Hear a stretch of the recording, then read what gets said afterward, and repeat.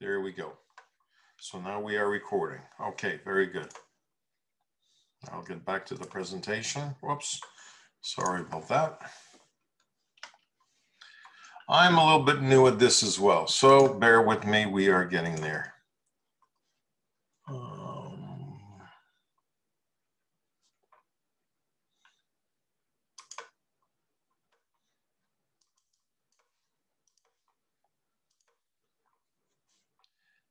All right.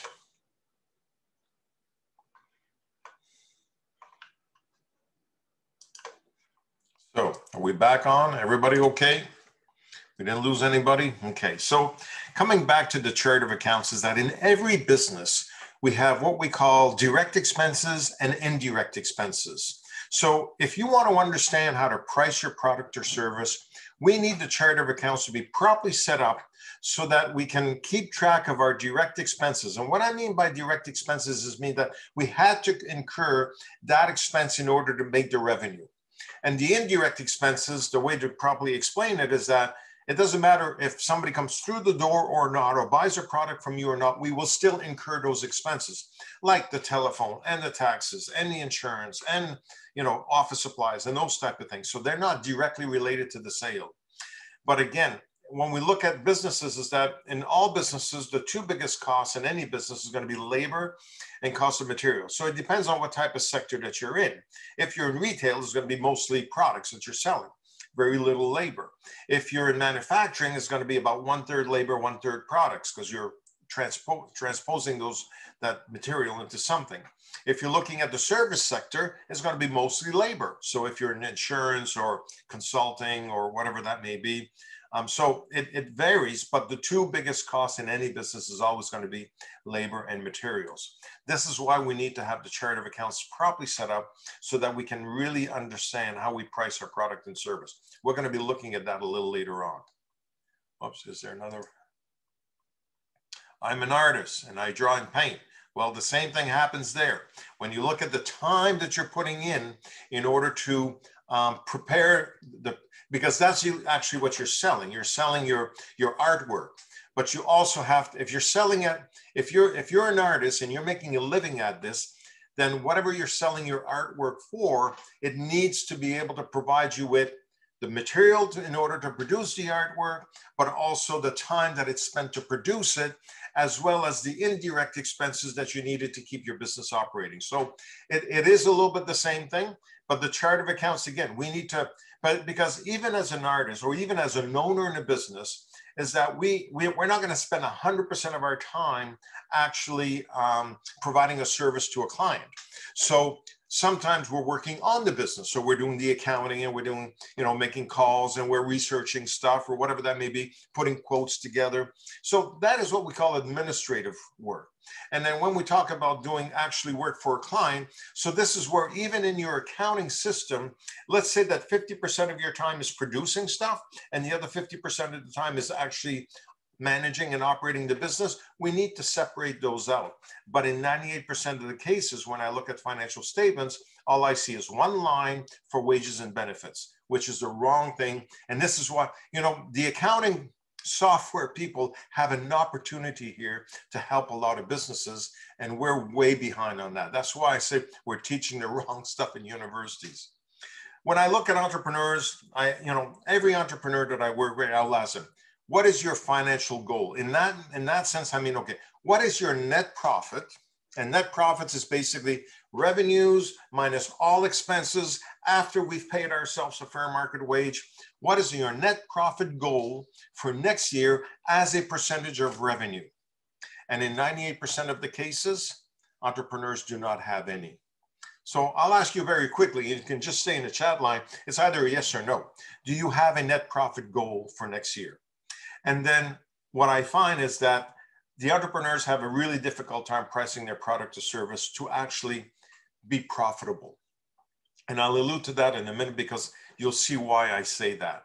Now, the other thing is that we need to start thinking in percentages and not necessarily thinking of just looking at the numbers. The numbers will go up and down. Revenues and expenses, they go up and down all the time. And so what we need to do is convert all of those revenues and expenses into percentages because we want to compare apples and apples. That's sort of the constant. But what's happening again is in 98% of the software, accounting softwares that I see out there, Sage is one of them, QuickBooks is another one. There's quite a few of them out there. They do not provide you the percentages that you need in order to make informed decisions and to help you price your product and service properly. So, having said that, is that the reason I say that we're teaching the wrong stuff is that in the 35 years or so that I've been keeping track of this stuff, this is Canadian statistics, but they're the same on an international basis because I used to do a lot of work on the international sort of segment when I was at Acadia University, because we delivered an international program on small business certification. And so it was recognized by quite a few countries. When I say quite a few, over 100 countries that we were delivering this program into. But what I do realize in Canada, if I just look at Canada alone and I look at the last 35 years, which these statistics have not changed, 50% of every company that started up will not make it to the 5th year. Now, that's a problem. And the only reason they don't make it to the 5th year is simply this, is that they're not making enough money. They're not making enough profit. They can't pay themselves. They can't put food on the table, and they can't reinvest in their business. So 50% of companies fail to make it to the 5th year. In Canada, we have about 2.4 million businesses that are registered, and there's about 1.1 million that actually have paid employees. So when we look at those 1.1 million businesses, 54% of all businesses in Canada have less than 4 employees. 75% have less than 10. 87% have less than 20. And 95% have less than 50. And 98% have less than 100. And when you look at who makes up policies for small business for Canada on the sort of the national government level, is that it's going to be Industry Canada. And when you look at Industry Canada, their definition of a small business is businesses with less than 500 employees. Well, we're missing the boat right there. If you're making policies for large corporation, what's happening to the small businesses? In Canada, we have 85 to 90,000 businesses that open up their doors every year and 85 to 90 that close their doors every year. The number of businesses have not really increased that much in the last 35 years as far as a percentage of population. However, was there a chat? Was there a question in the chat? Randy. Hey, good. Thank you, Randy. The net profit. Okay. So now all of those companies that surpass 5 years, 80% of all those companies make less than, I was generous here in putting 2%, but I know it's around 1%, but I'm trying to be optimistic here. 80% of all companies that surpass 5 years earn a modest profit of less than 2%. That's a net profit after the owner has taken a fair market salary from their business, because you can either pay yourself through dividends or you can pay yourself through a salary. If you're paying yourself through dividends, I will add that back in as far as an expense, especially if you are working in the business and that is your earnings that you need in order to live. Now, over and above that, that would be some profits, but that's okay. So the one thing though I do want to mention here is that this is why I'm saying that we're teaching the wrong stuff in universities. If we're getting these same results year after year for the last 35 years, not just on a national basis, but on an international basis, we're teaching the wrong stuff. Because universities, people go to university and then they transfer, I mean, they come from all countries to go to university, then they go back to their own country. So we're teaching the same things. And then I can actually prove it to you because I was down in Estevan. We had about 65 people in a room. We had 8 of them that were accountants. So the first thing I ask the entrepreneurs, just as a simple question, is that who decides depreciation in your business? And they all pointed at the accountant. I said, why are they deciding depreciation in the business? Well, they said, well, we just don't know how it works. Well, it's not that complicated, and we're actually going to look at that. But that is a major issue, simply because when you look at a balance sheet, the balance sheet is basically made up of 3 things. We're going to get to that in a second. You got assets, which is what you own, liabilities, which is what you owe. And if you took all your assets minus all the things you owe, what's left is your equity. It's no more complicated than that. But when you're depreciating things quicker than you need to, you know, when I did turn up to the accountants, I said, who made you God by deciding their depreciation? Well, they said, we don't decide. They say CRA decides. So I brought up the CRA website and I said, where does it tell you what the depreciation should be? Well, they said right there, it tells, you know, for vehicles, it's 30%, for equipment, it's 20%, for buildings, it's 4%, for asphalt, it's 8%. I said, yeah, but read it. It said, this is the maximum allowed, not the minimum allowed. So if you're, you know, as an example, if you're financing a vehicle and you just got a deal for 84 months at 0% interest and you're financing it, and your accountant is depreciating that vehicle at 30% because CRA allows it, well, in 3 years' time, you've depreciated your asset by 90%. You still owe 4 years on it. You're technically bankrupt. You owe more money than what you own. This is why people don't want to lend you any money. So from a cash flow perspective, we have to keep in mind how we're financing things and how we're depreciating. We'll come back to that. So you probably recognize by now that I'm not passionate about this subject. But anyway, I'm you know, one of the things that I'll ask is that, okay, last year at your year end, for those who have businesses that have been operating in business and you're working, let's say with accountants, how much time did you spend with the accountant to review the financial statements and to look on how we're going to improve the profit of our business, strategies to improve the profit? And in 98% of the cases, people say, we've never had that discussion. And when you ask the accountants, they say, well, we're just here to fulfill the requirements of CRA. Well, if you're there to fulfill the requirements of CRA, let CRA pay the bill. If you're there working for the client, then work for the client in order to get them to make more money.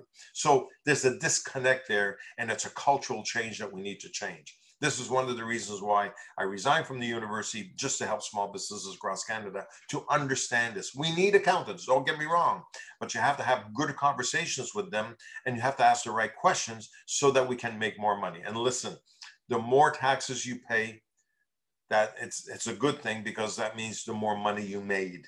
And listen, in Canada, up to $500,000 net profit, companies are only going to pay around 13% corporate tax. So why are you going to jeopardize the profitability of your business by trying to save a few tax dollars? So again, it's really about, it's not about paying, you know, you just give your fair share to government, don't give all you have to, but you also have to retain some for you, and you need money to reinvest in the business. So now, best in sector companies achieve 10% or more net profits all the time, even in pandemics like today. I can bring you to a lot of different companies and they're still achieving that, simply because they react to the situation. What we're seeing, you know, in all the research I've done around the pandemic, is that I look at customer behavior and I'm looking at where are they comfortable in purchasing their products and services. Again, in probably 98% of the cases, and the research that I've done, is customers, their health is number one. So they want to protect their health of themselves, their loved ones, and family members. So that is really important to them, is their health. So we need to protect them. As owners of businesses, we need to make sure that we're doing everything in order to protect our customers, because that's number one. The second thing is safety. So if you have businesses that are not adhering to protect their customers or their employees, this is where people are getting skeptical and not frequenting that business anymore. And we've had this here, right here in well, across Canada, actually. But a typical example of that would be restaurants. And, you know, the restaurants that we go to, the waiters or waitresses have a mask and they have a shield in front. So it's double protected. And they're making sure that you come in with a mask. The only time you take off your mask is when you're eating, and then you have to put back your mask if you have to go to the washroom or when you go to pay. And they come in one door and they go out another door. They're doing everything they can to protect the customers and their staff. And those businesses are flourishing.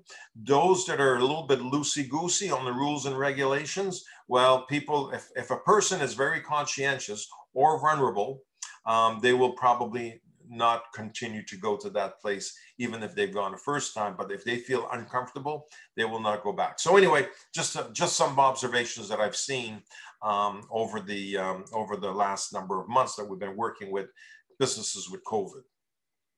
So coming back to, you know, why do we why is cash flow important?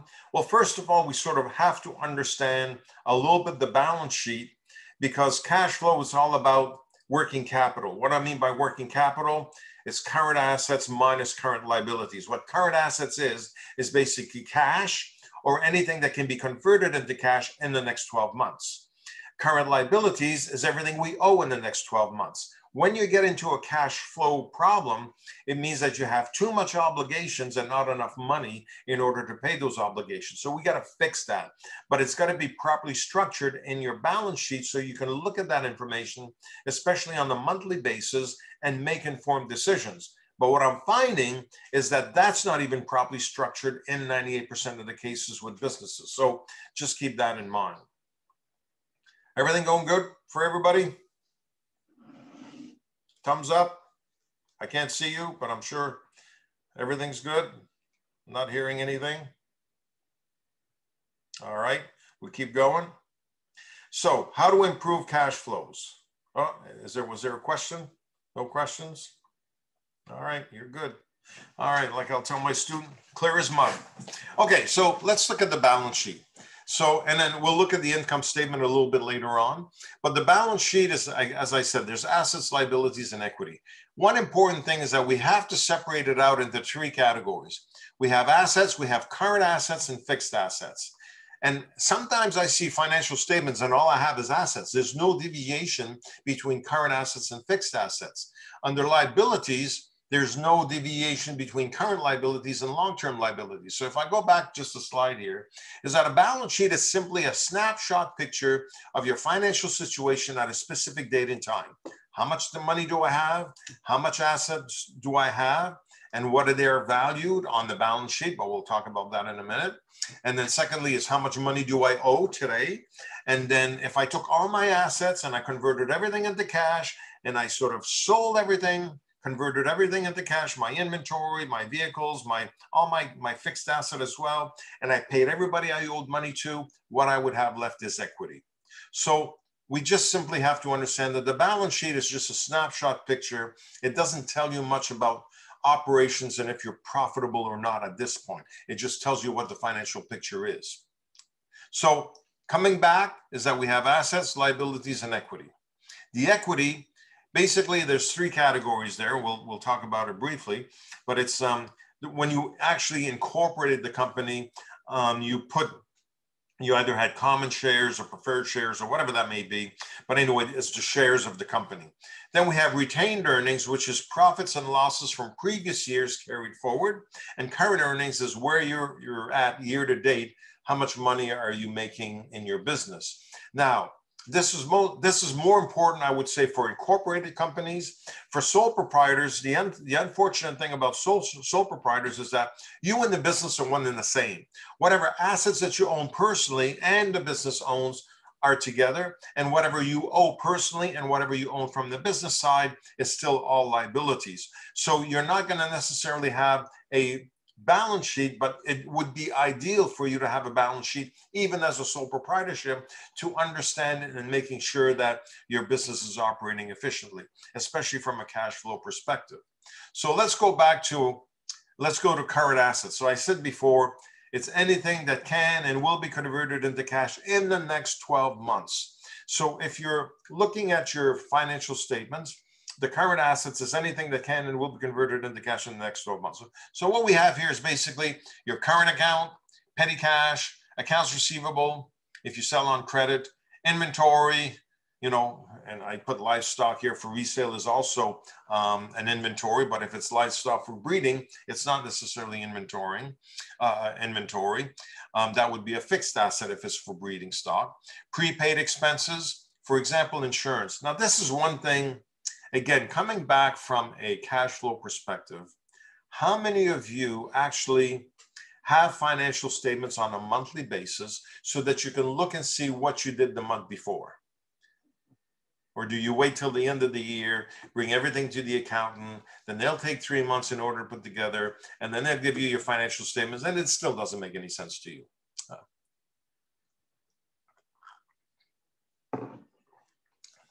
So how many of you have actual financial statements you can look at on a month-to-month basis?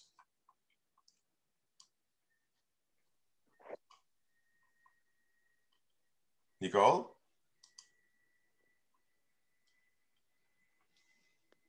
We can't hear you, Nicole.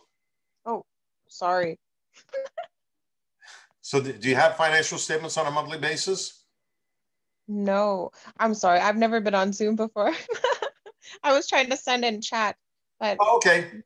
But you're but hearing everything? Okay. yeah. No, I just like kind of started because I was working, but then I lost my job because of COVID and stuff, and I just love art. Okay. But I've been told a lot of times that it's hard to make money and kind of like an irrational career, but I don't really care because my husband he works from home and he also runs a roofing company. So And listen, um you got to do what you're passionate about. Life is too short. So so this is yeah, so that's what I'm doing. So I'm just starting, but I just that's why I'm joining these groups. I don't really know like how to go about doing all that stuff, okay. but All right. Oh, that's good. I post a lot of my stuff online, like on my Facebook and stuff, and people buy stuff, but it's only like to my friends that I have on there. And I'm trying to build my Instagram, but other than that, I'm not really sure what Well, to do. again, if depending on your artwork, you can always go to art. Um, there are places where you can sell your art. So it Well, might they used be. to do trade shows, but they don't have those now. No, but I'm thinking of specialty art stores, like, so they have sort of galleries and stuff like that. So if you can get yourself into some of these, then other people are selling your product. You'll have to sell it to them a little cheaper so that they can Hmm. make a margin, but at the same time, there's an opportunity there in order to get your product out. But we'll come back to that as far as pricing. So one of the things that I am mentioning as far as coming back to financial statements is that we need to know if we're making money on a regular basis. We cannot wait till the 11th month of the year and say, oh, I should have done something earlier.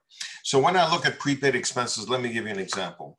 So let's say that you have 12, you're paying for insurance, and let's say it's $1,200 a year for whatever insurance it is. Well, if you get your insurance bill in January and you pay $1,200 in January and you expense it in January, although it's for the whole year, but you expense it in January, when you look at your income statement for January, it's going to be out of whack because you're going to say, well, I didn't make any money in January because I got a $1,200 expense here, but I do know it's for the next 12 months.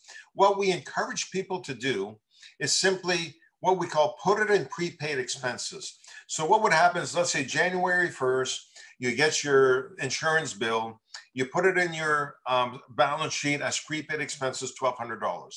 On January 31st, what you'll do is you'll go take 1/12 of that, which is $100.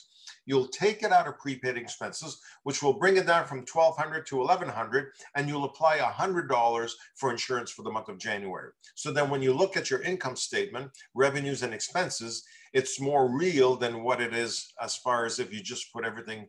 And the reason we put it in prepaid expenses is simply this, is that if for some reason you would close your business and you would cancel your insurance, whatever, because insurance is one of those things that you pay up front for the next year, if you're paying on a yearly basis. Some people pay monthly, but if you're paying for a whole year, if you do close your business, whatever portion hasn't been used, you're going to get a credit back. So that's why it's part of a current asset. And this is why I emphasize that to people. The same thing you will do for like property taxes. Property taxes are for a year-long operation. It's not just for for the month of July or August or whenever you pay your taxes. So you do the same thing with property taxes. Anything that you pay for a whole year and you get one bill, you should what we call amortize it over the 12-month period. From a cash flow perspective, it becomes very important because a little later on, I'm going to show you what are the things that we need to keep an eye on the balance sheet to make sure that we're in a positive cash flow. But if you've paid all of that out and it's for the next 12 months, it will deplete your current assets and then it'll put you in trouble. The other thing is if you're making money, you want to have investments. We'll talk about that a little later. And then a capital account. I've only seen one business, unfortunately, out of the 900 that I've worked with that actually have a capital account. And so I encourage that for all businesses to set up a capital account in your, especially if you have assets and you're depreciating assets. So whether it's vehicles, whether it's buildings, whether it's equipment, whatever that may be. And basically how the capital account works is that if your expense, so depreciation is the same thing. Depreciation doesn't just come once a year at the end of the year. Depreciation is all year long. You buy something today, next month it's worth a little bit less. The next month after that, it's worth a little bit less even there. So let's say, and I'll explain to you how to calculate depreciation, and you should be able to know that. But once you use depreciation is what we call a non-cash outlay expense. We actually didn't take money out of our pocket to pay for it. But what we do, and again, I'm providing you some sort of tips of what are these successful businesses that are making 10% net profit and more, what are they doing? So when we expense depreciation on a monthly basis, and then so the amount of that depreciation, since we didn't actually pay any money out, but we use that as an expense, then go to your current account, physically take that money out and put it into a capital account. Let that build up. Then use that money. You may want to put it in T-bills or GICs or something to make a little bit of money. So now you're making money with your money. So the sort of companies that are successful are actually doing this. So then when you need to replace the equipment, when you need to repair the building or whatever that may be, then that will be, you can use that money, it'll be your money. But since you've already expensed it, and again, it's thinking about cash flow, because if you leave money in your current account, and you don't do these type of things, once the money builds up in your current account, and listen, I've worked with so many entrepreneurs before, is whenever they see money in their current account, they end up going buying something. Well, we're gonna buy another piece of equipment, we got the money in the bank. And then all of a sudden they got bills coming up, well, we can't pay the bills because we just paid this piece of equipment or we purchased something. So this is why by running your business, understanding, your balance sheet and also taking that money physically for depreciation, putting it into a capital account, then your operating account is really your current account, and that's the money you have to operate with. So just so that you understand that. So fixed asset, like again, when we talk about current assets and anything that can and will be converted into cash in the next 12 months, listen, fixed asset is anything that we're not going to convert into cash in the next 12 months. So that's a simple definition between current asset and fixed asset. So whenever you're making a purchase, make sure that you're putting it in the right place in your balance sheet. If it's inventory, you put it in current assets. If it's a piece of equipment, put it in fixed asset. So these are the type of things. We have land, buildings, houses, furnishings, livestock, goodwill, those type of things. They all belong in fixed assets. So depreciation, as entrepreneurs, there's two questions that you need to answer, and don't let the accountant do this. So whatever you buy as an asset that has value, the first question you need to answer is, what is the useful life of that asset in my business? So let's say that you buy a piece of equipment and you said that piece of equipment is going to last me 10 years. Then we take 100% divided by 10, it'll be 10% per year. That's your depreciation rate. If you leave it to the accountant, they're going to go to the CRA website, and CRA says we can allow up to 20% for equipment. And then, when I ask the accountants, why are you using these rates? Why aren't you asking this question to your entrepreneurs? Well, that's the way we were taught in university. Hence the fact that we're teaching the wrong stuff. So once you decide the amortization rate, and secondly, the second question that you need to answer is that will there be any residual value at the end? So if there is, meaning that you could sell it and make money still after 10 years, then we use a declining balance method of depreciation. If there's going to be no residual value at the end of that life expectancy, then we use straight line depreciation. So typically like computers and stuff like that, you use straight line because it's not going to last too long and you're not going to be able to sell it and make a whole lot of money. But if you're buying a piece of equipment or buying a vehicle or even a building, those type of things, they will have residual value at the end. So we use declining balance. So just to show you the difference between the two, because I see this day in, day out when I work with businesses. So let's take an example. Somebody bought and this has happened to me in the last 3 or 4 months. People purchased a vehicle. They bought a $50,000 vehicle. And according to CRA, you can depreciate it by 30%. But you can either use the straight line depreciation or the declining balance. So again, accountants are saying, well, I'm going to try and save you money on taxes, so we're going to depreciate it at the maximum amount. So again, so if we take 30% is allowed for vehicles, so 30% of 50,000 is 15,000. So the book value at the end of the year is 35,000. So book value simply means that on the books, this is what it's saying that it's worth. Then we have the 30% of 50,000 for the second year. It's another 15,000, another 15,000. So at the end of 3 years, that a 50,000 vehicle is worth $5,000. If you financed it over 84 months, you are technically bankrupt, because on your balance sheet, it's going to show a value of $5,000, and it's going to show that you still owe about $25,000 because you financed it over 7 years. So this is where people are getting in trouble. Then they're going to go to the bank and say, well, I'm running short of cash. Could I borrow money? Well, let's take a look at your financial statements. Oh, well, you know, you have a lot of debt here and you don't really have too much equity. Your assets are pretty well depleted. Well, no, you know, my assets are still worth some. Yeah, but on the books, that's all they show. So this is where there's a disconnect. So if we use straight line depreciation, this is what the result's going to be after 3 years. If we use declining balance, so the way this works is that it's 30% of the 50,000 the first year. It's the same thing, whatever we paid for it. So 30% of 50 is 15,000. So the book value is 35,000 after the first year. But then because it's declining balance, it's 30% of the 35,000, not the 50,000. So that becomes 10,500. And then it's going to go down to 24,500 after the second year. So then it's 30% of the 24,000, which will be 7,000. So after 4 years, we still have something that's worth 12,000, where on the straight line method, we have 0. Now, if you financed it over 7 years, then depreciate it over 7 years. Never have a depreciation less than the amount of years you've actually financed it.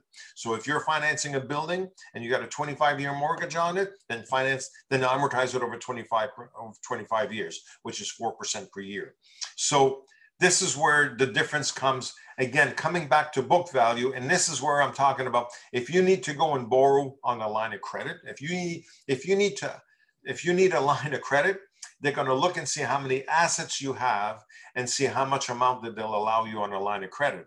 But if your assets are all depleted to 0, you got no security and no bank is going to finance you.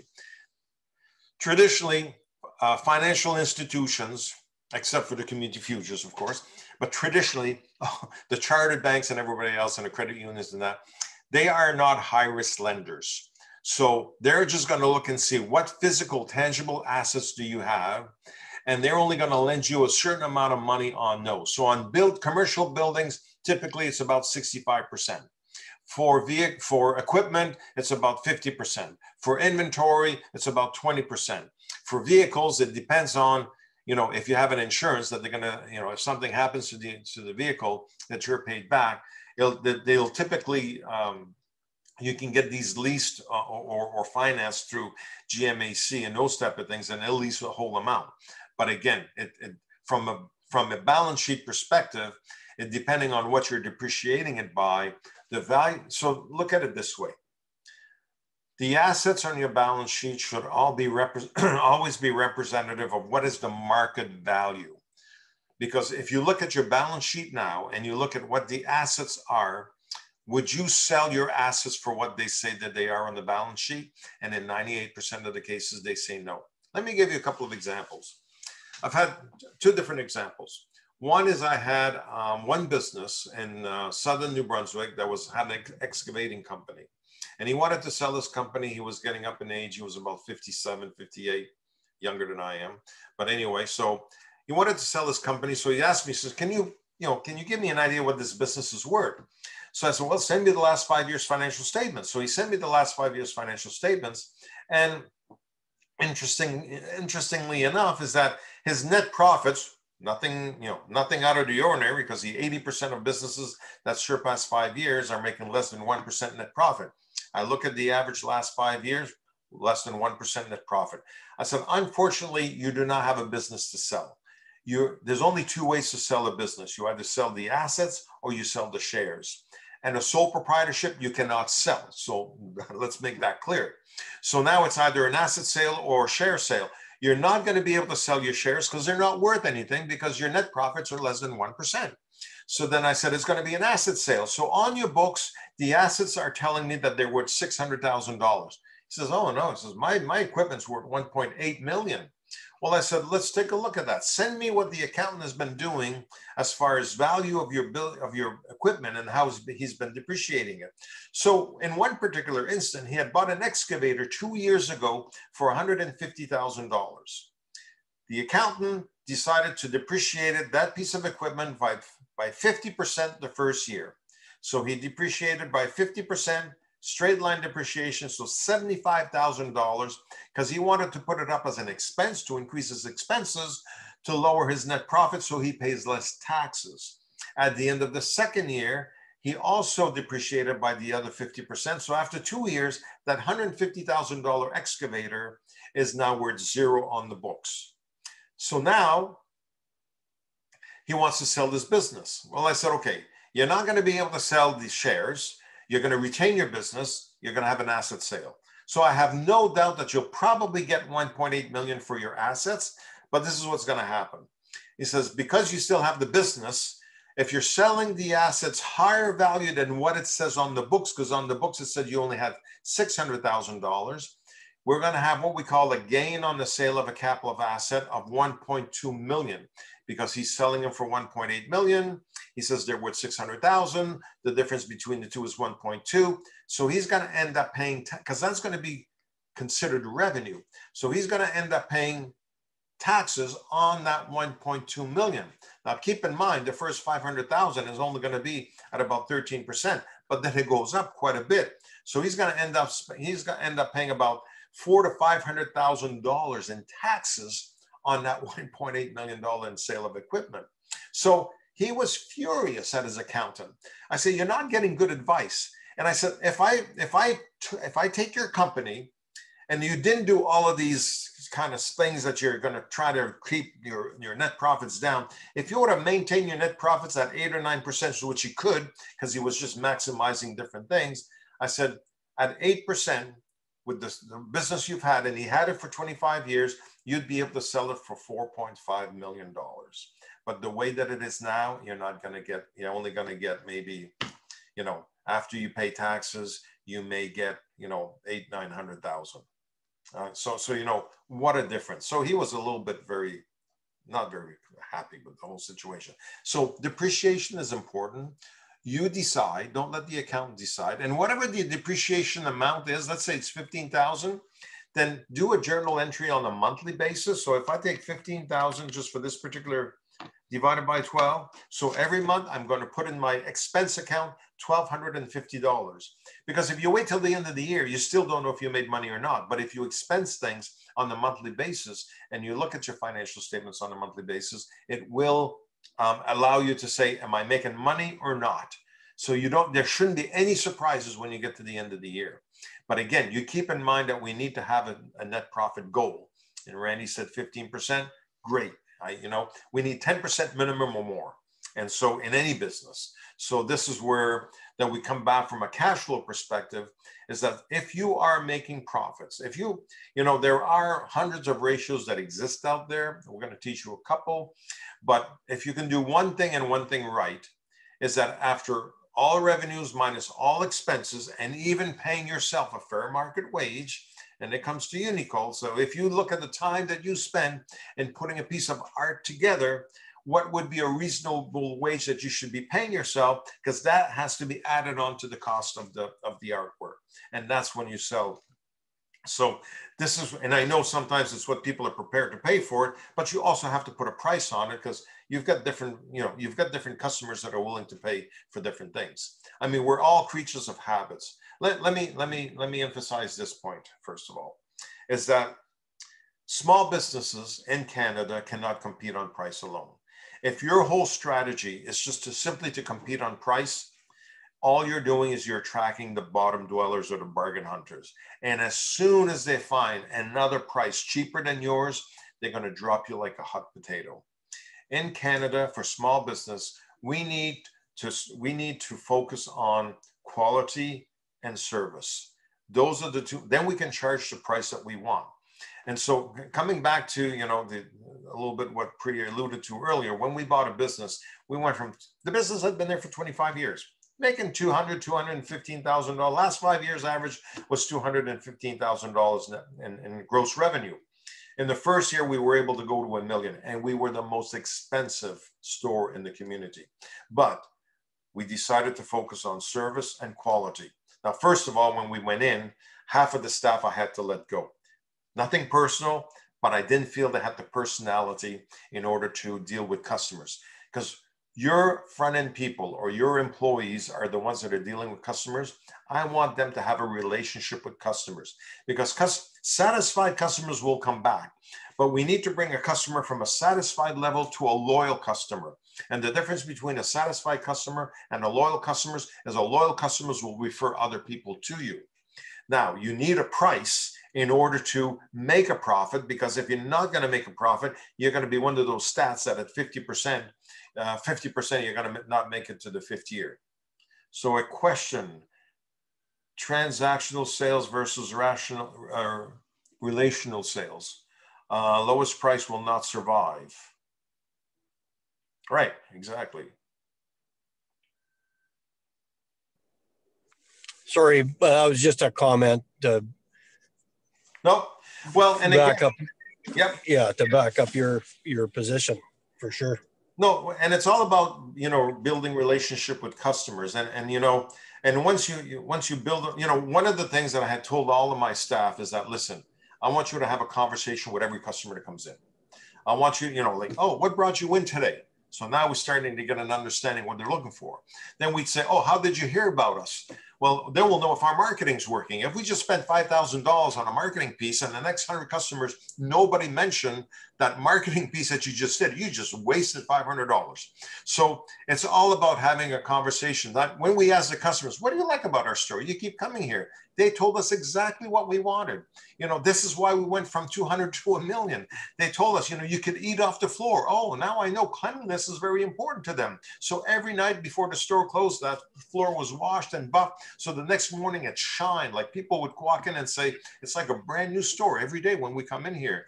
The produce, produce is perishable stuff. I would have somebody going in there every hour and to make sure there's no blemishes or anything. I mean, if there was a cantaloupe with a little bit of a dent in it or whatever, so cut it in half, clean it out, put a few strawberries in it, double the price. If I would have known then that I could have made money with, I did make money with potatoes, because I would buy a 50-pound bag of potatoes and I would bag them in 5-pound bags. So you buy a 50-pound bag of potatoes for $5, and then you sell a 5-pound bag of potatoes for $2.99. Well, it's not hard to do the math. If I can get 10 bags of 5-pound potatoes out of a 50-pound bag, and the bag only costs maybe a penny or two, the plastic bag. So, but if I would have known then that I could have taken a potato and wrapped it in aluminum foil and charged $2.50 for it, I would have made a fortune. But I ended up selling the business before that came about. So anyway, so understanding depreciation is important, but it's simply, and from a cash flow perspective, it's simply because if you're going to need to go to borrow for a line of credit or to get some money at certain points, they're going to look at this. And that's usually where I see a big difference between what book value is and what the real value is of whatever asset that you have. The second thing that I need to mention to you is that once you've decided on the depreciation rate, and once you've decided on the depreciation method, you cannot change it for the life of that asset as long as it's in your business. So if your accountant is depreciating by 30% and you're financing it over 8 years or 7 years, you're already going to have difficulty on a cash flow basis. So current liabilities is everything that we owe in the next 12 months, okay? So part of this is accounts payable, credit cards, lines of credit. When people tell me, well, my accounts payable are, one tip or trick here is that your accounts receivable should always be greater than your accounts payable. But when I look at accounts payable in the business, this is accounts payable, yeah, for sure. But credit, if there's money owed on credit cards and there's a line of credit, I will take all these three as my accounts payable, because I purchased something off my credit card and then I still owe on it, so it's an accounts payable. And I line of credit, whatever I purchase with my line of credit, I still owe it on the line of credit. So all these three, when I calculate, is this is my accounts payable. So all these three need to be lower than my accounts receivable if I'm selling on credit. If you're not selling on credit, if it's a cash business, this should be way, way low. Okay. So anyway, these are the type. The other thing that I seldom see is the current portion of long-term debt on current liabilities. So that means simply is that if you have a loan, let's say you have a 10-year loan, and whatever is owed in principal in the next 12 months belongs in current liabilities, and what we owe beyond 12 months is what we call long-term liabilities. So we need, so again, coming back just to have a good understanding of that balance sheet, the way it's structured, because you can look at it on a monthly basis and you can say, is my cash flow healthy? And is it going in the right direction or the wrong direction? And we'll look at things that we can do in order to improve that. But this is what we're doing, is that once we can understand the balance sheet and it's properly structured, it's going to give you the information you need as far as cash flow, whether or not we're going in the right direction or not. So these are typical things, again, from the long-term liabilities. And shareholders loan with no specific repayment. So if you've lent money to the business, you know, one of the things that you need to, if there's no terms of agreement or repayment, it's going to be in long-term liabilities. But, you know, for the most part, I see this in long-term and in short-term liabilities. I will see loan to shareholders in current liabilities. Well, this is just giving you an awful lot of problem, especially from a cash flow perspective, because if there's no set terms of repayment, then under current, the definition of current liability is everything that is owed within the next 12 months. That's going to give you a cash flow problem, because it's telling me, I had a person here last week that he had $54,000 in shareholders loan due to the company, and he had it in current liabilities. He says, the bank won't lend me any money. No, because if they lend you money, they're going to, because that needs to be paid back in the next 12 months. They say, you're going to pay yourself back the $54,000 with the bank's money. They don't like that. So anyway, just keep that in mind. So in the equity, again, coming back is that initial investment. I'll just use an example here, common shares, whatever we used in order to set up the company. The retained earnings are simply profit and losses from previous years. Now, if you're a sole proprietor, unfortunately, you do not carry over your profits. And well, you can, if you have losses, you can go back 7 years and claim it against your net income. But your profits, you cannot carry them over from year to year. You start back at zero January 1st. And for a sole proprietor, their year end is from January 1st to December 31st. For corporations, you can decide whenever your year end is, when it starts and when it ends. And current earnings is simply the profits and losses in the current year, year to date. Where are you now? So if you're 6 months into your business year, where are you now? The reason that we say that and why it's important is that if you're looking at your balance sheet and you're looking at current earnings, we just got to make sure that in our income statement that we have allowed for those prepaid insurances and property taxes, and that the amortization is in there. Because if all of that's not in there, then it's not giving you the information you need to make an informed decision. And are you really making money or losing money at this point? So this is where people get confused. So far, so good? Clear as mud? A question, how do you, or what are the rules on disposal of an asset after it has been fully depreciated? Okay, so if it's zero on your balance sheet, and then you sell an asset and you make money off of it, you have to record that as a gain on the sale of a capital asset. Because in the business, it was worth zero, but then you sold it, let's say for $2,000, then it would show up on your income statement as the gain on the sale of a capital asset. So because it was worth zero on the balance sheet and you sold it for $2,000, there's a $2,000 gain. And that is unfortunately going to be considered as income in your business and added onto your income as other income.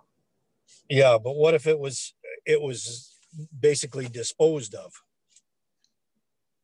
And no. So, okay, was there still value on the balance sheet and then you disposed of it? No, if there was no value on the balance sheet and you disposed of it. When you say disposed of it, you threw it away or you sold it and made money on it? No, you take it to the junkyard. Okay, so then there's no repercussion there, Randy. It's simply, it doesn't show up on your balance sheet anymore as an asset. Yeah, so you don't have to report that somehow, an asset No. disposal? No, no, not at all. Okay. No. Okay. Yeah, good question. So listen, it is 10 o'clock your time. Why don't we take just a 5-minute break? You've been listening to me for an hour now. Your ears are probably ringing. So why don't you take a 5-minute break, stand up, go for a coffee or washroom or whatever, come back at 5 past, and then we'll just keep going. And then when I come back, if anybody has any questions before we can continue, we'll do that. Just a quick question, boardroom. Yes, go right ahead. Priya or Brenda, you had a question? Yes, this is Priya. So I just want to know if you have started off with uh, a straight depreciation, and halfway through you realize you don't want to do that. Can we change? Are we allowed to change the type of? It is illegal. It is illegal. You cannot change it once you've decided on the. If you're in the still a year and you haven't closed your year yet, your final. If the year hasn't been closed off, Mm-hmm. and you only purchase that asset during that year, then you can change it because you haven't filed anything with CRA yet. But if you've already filed and used a certain amount of depreciation rate and method, then you cannot change it for the life of that asset in your business. You can't go 2 or 3 years and say, oh, well, I'm going to change the rate now. You can't do that. The only way you can do that, you can do that, you can do that. But Mm-hmm. if you do that, you have to have a certified appraisal made, and you have to make a request to Revenue Canada. And then you're going to have to restate your financial statements from previous years. And it's probably going to cost you $20,000 to $25,000 before you do all that. So you just do it right the first time. So, like, is it always good to go with the depleting method, or is there any pros and cons for both, or is it straight away depleting depreciation is the best approach for the businesses? That's a good question, Priya. And the thing is every asset is going to be different. Like I said, a computer, I would not use declining balance. I would just use straight line depreciation. But if I'm looking at a piece of, either a building or an equipment or a vehicle, I would always use declining balance because there will always be some residual value at the end of that term. But things that are sort of smaller in nature, like even office equipment. I mean, you buy a chair, traditionally what they have, the rule of thumb is that you only consider it an asset if it's more than $500. If it's less than $500, then you expense it. So if it's more than $500, then you can put it as an asset and depreciate it. So typically like smaller valued assets, I would use straight line depreciation. Longer valued asset, I would use declining balance. But you bring up a good point here, is that, and what I see again in a lot of businesses. So let's say you have a building, and let's say that you just put a new roof on the building. And let's say that the building roof was, let's say, $80,000. Most accountants will actually use that as a repair and maintenance item in your income statement, so expensing it. If whatever asset that you have and you spend money on that asset, if it increases the value of that asset, we ask that you capitalize it, meaning that let's say your building was worth $200,000 and you just put an $80,000 roof on it, you probably just increase the value of that building by $80,000. So then what we do is we go back to the balance sheet, increase the building value to $280,000 and continue depreciating it by 4% on the new value. Don't put the $80,000 in repair and expenses, because that is, again, you're depleting your balance sheet, you're increasing your expenses and decreasing your net profit. That's the worst thing you can do. But if the expense did not increase the value of that asset, then absolutely put it as an expense in your income statement. Yeah. Make sense? Sounds good. Yeah. And did that answer your question as well on, declining balance and straight line depreciation? Every asset should be different, but unfortunately, a lot of the accountants just put everything together, and that's the wrong thing to do. That's actually the thing with accountants is they don't discuss, like they have to explain us if you approach depreciation in this method, these will be the repercussions or like advantages or disadvantages. They have to discuss about both the approaches, whereas most of them don't. So I think that's where is the communication gap between the client and the accountant. Well, you know, one accountant that I had, and I've had some good ones, but one in particular always told me, operate your business as if you're going to sell it tomorrow. So make your balance sheet look as healthy as possible and your income statement look as healthy, because you never know when somebody's going to come by and buy your business. You know, in Canada, there's only 15% of businesses that actually transition to the second generation. 85% of all businesses end up closing. The reason they close is that nobody's interested in buying a business that's only making 1% net profit. So when we sold our business, you know, we had our business for 5 years. We increased it. We increased the volume of sales in the first year. We kept it for 5 years. We kept increasing. At the end of 5 years, we came in one Monday morning and we talked to the staff and said, you know, we've been here for 5 years. It's time for us to move on and do other things. So we're going to end up, we're selling the business. One of our employees that was actually doing the accounting work and was responsible as the head cashier and the produce, so she would see all the numbers, says, I'll buy it. She went to the bank requested the last 5 years financial statements, no problem in financing this business. The business was sold within 24 hours. That is unheard of. But if you don't run your business as if you're going to sell it and always trying to have your cake and eat it too, you're going to get some repercussions. Make sense? Yeah, it does. Good. All right. So we'll take a 5-minute break. Yep. Okay, very good. So it's 10:05, 10:06. So let's come back at 10:10 and then we'll keep on going. I'm going to stick around. So if anybody has any questions during the break, I am more than happy to answer those questions.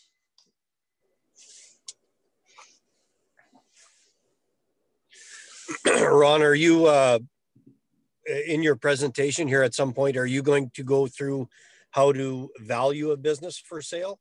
Not in this presentation. I do have a presentation, not in this one, but how to actually determine the value of a business. Yes. Okay. Have you got some basic guidelines for that, or like a Coles Notes version? Well, I use the multiple earnings method if you're going to evaluate the, like I said, there's 2 ways of evaluating the business. Either you evaluate the shares, what the shares are worth, or you evaluate the assets. So again, coming back, you know, what's actually on the balance sheet may not be the true value of the assets. So you may need, you know, if it's going to be an asset sale, you certainly want to have some certified appraisal appraising what the assets are worth. If you're selling the shares, it's always going to be based on multiple earnings. So one of the things, and it's not in this presentation, Randy, but one of the things I'll always tell people is that as an investor, and, you know, I've been a venture capitalist before, and I've been an elected official, understanding the levels of government long enough, 2 terms, but that was long enough. I didn't want to go back in politics. But coming back to business is that and sometimes we need, as owners of businesses, we need to wear our hat as an investor. If we're going to start a business or buy a business, we want to be able to look at it from an investor's perspective. So a really good business should pay for itself in 3 years. So somebody who's going to buy a business after what we call normalize the financial statements is that they want to see, would I be able to repay this business in 3 to 5 years? That would be ideal. And so, but when I talk about normalization, it comes back to, you know, we got to look at the way they're depreciating things. What's the value of the assets on the balance sheet? What is the net profit? You know, what are they? Because a lot of people, you know, sometimes I see on balance sheets, there's a boat on there and there's a cottage and there's a 4-wheeler. And the only reason they did that is to be able to take advantage of the tax, not to pay the tax. Yeah. But then it just confuses the buyer when you have a whole bunch of things in there that don't belong there. So it's not that easy, Randy, but listen, Randy, and I'll ask Priya, if you don't mind sending out my email to the individuals. And Randy, if we wanted to do a quick, 15, 20-minute thing, I'll provide you with that information and show you how, in a very general way, it's done. But at least you'll have an understanding of that. Yeah, I'd love to do that. So you're talking like a multiple of EBITDA? Yeah, exactly. Okay. Yep. 3 to 5 times, basically. Yeah, exactly. Yeah, perfect. You've got it. Okay. But this is where we need to normalize that financial statement. We got to clean it up a bit, because sometimes, again, even I have to look at repairs and maintenance. Was it actually a capital? Should have been capitalized or not? So when we look at that, the other thing is is the owner taking dividends or not? Because if the dividends are actually his salary, then we got to put that back into the business as far as an operating expense, or what the true value is. So there's a few things there, but we can listen. I'd love to have a chat with you, Randy, on that, and then I can give you some guidelines, because there's basically 6 categories in order to determine the multiplier of how you go about determining that multiplier. That's very simple. Okay, that'd be great. Okay, so I'm looking at potentially purchasing a business that I have ran as a GM for the last 21 years. the same thing would apply. So whether it's a seller or a buyer, if we use the same thing, now we have a rationale for what the price should be, and not necessarily. Right. Yeah, because some people, as well as I do, is that you get people who want to sell a business and they're asking this exorbitant amount of money, but then there's no rationale of how did you come up with that price? If the business can't pay for itself, it's not good to anybody. So a good investor is going to look at it from that perspective. Yeah. Yeah. I've watched Dragon's Den like religiously. Well, we used to do a lot of training for people who actually make pitches on Dragon's Den. So, they need to understand net profits, gross profit, all of those direct costs and that. Because when they say, well, I'd like $200,000 and I'll, for 20% of my company. So how did you come up with $1 million valuation? Exactly. But when you listen to them, they're asking the right question, because they come in their own mind. You only need to ask a couple of questions that's going to tell you exactly if that's a true value or not. So, yeah. So, yeah, I love that. I love that show. It's very entertaining. It's interesting though, from the Dragon's Den and Shark's Tank, when they invest in a company, if they cannot get their money back in 6 months, they will not invest in that company. Wow, that quick. Yep. That's what, oh yeah. That's the way they operate. Well, I would love to be able to use that, or that type of, what's the word I'm looking for? Philosophy? A philosophy to purchase the business that I'm running, because my pet peeve is that I've worked my tail off for 20 some years. Now, granted, I've been paid my salary and whatever, but I have made them so much money over that time and built it from basically nothing to a very substantial business. When they wanted to get rid of it. Mm-hmm. So I've went against the naysayers and proved them wrong, and I get a stubborn streak in me and say, no, you guys don't understand what this can do. Just leave me alone. Let me show you what I can do with it. And now that I've proven it over and over again, all I've done is just made it way more expensive for myself to buy it. And the problem is that, I had no resources 20 years ago. Yeah. If I didn't know then what I know now, of course, I would have bought it then, and I would have bought it with their money. They would have financed it because they didn't want it. Well, and part of what we're talking about even this morning, Randy, is exactly that. Doesn't matter where you're at in business, we need to be focusing on the profitability of businesses. We need to reinvest in our business. We need to pay down debt. We got I did the math the other day. I was telling you, the 80% of businesses that make less than 1% net profit. I'm not talking about the 50% that closed up in the first 5 years. I did the math the other day that if we were able to increase that net profit just from 1% to 4%, we would eliminate the Canadian debt in less than 4 years and not increase any taxes. But nobody's looking at solving that problem. This is why I'm saying we're teaching the wrong stuff in universities. I agree 100%. All right, we got to get back to the presentation here. Did you have a question, Jesse? Yeah, you said that if you are making money, you should be investing. Should you be investing at all times, like even if you're still in the beginning stages of your business, as long as you're putting something aside, or should you be focusing on putting everything back into your business? Well, there's a couple of things there. That's a good question. Just see, I use what we call the cost benefit analysis. So let's say that you were able to invest money. Now, don't go to the casino or gamble it off here. When I talk about reinvesting, I'm talking about in the money market, something that's pretty secure, and although the interest rates are a little lower, but at least it's more guaranteed than going to, again, the casino or even in the stock exchange. So coming back to that, though, is that let's say that you're able to get a return of, let's say, 4 or 5% of your money. But let's say that you need to purchase something and you need to borrow money. If you can borrow money at 2%, but you can take your money and invest it at 4%, you're better off to invest your money and borrow the money to do that. But if the borrowing is going to be 8% and you're only making 4% on your investment, then you're better off to use your money in order to pay down that, in order to reinvest in the business. Absolutely. Okay. And then when you also said don't leave money in your account, are you talking about put it into investments, or what do you mean don't leave it there? What I meant by that is the amount of depreciation. So if we're calculating our depreciation on any type of equipment or assets that we have, is that if we're calculating the depreciation, the amount of that depreciation, we should take it out of our current account and put it into a separate account, that capital account, and build that up. And so don't leave too much money in your operating account, because the more money that's there, we have a tendency to spend that. Right. Okay, perfect. Thank you. All right, good. Good questions.